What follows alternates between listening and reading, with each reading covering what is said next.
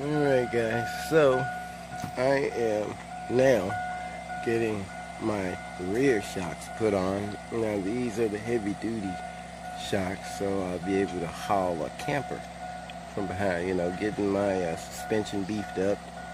Eventually I'm going to have my rear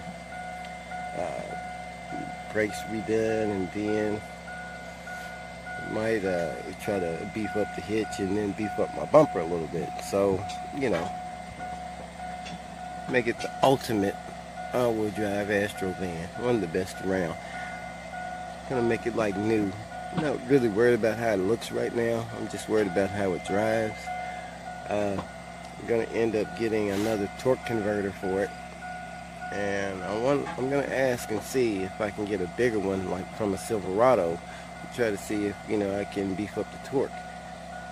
So check us out later. We love you guys, and God bless you. Alrighty, I'm getting my back shocks put on.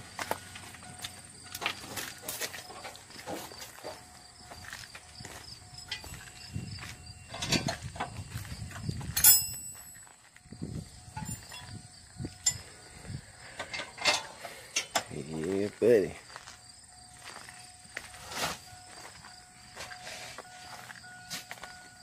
Trying to beef up the van for when I get the pull behind. So, it's gonna be it's a decent van. We do what we do. We're gonna put the all-wheel drive sensors on it. Mass airflow and speed sensor. And then we're gonna test it out in the snow. Test it out in the snow. So, you guys keep watching. We'll keep doing what we do. Love you guys. Alright guys, so I am now getting my rear shocks put on. Now these are the heavy duty shocks, so I'll be able to haul a camper from behind, getting my suspension beefed up. Eventually I'm going to have my rear brakes redone, and then might try to beef up the hitch and then beef up my bumper a little bit. So, make it the ultimate all-wheel drive Astro van, one of the best around. Gonna make it like new.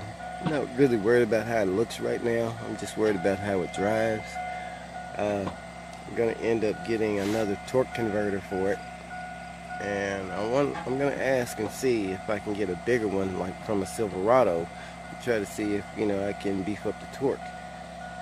So check us out later. We love you guys, and God bless you.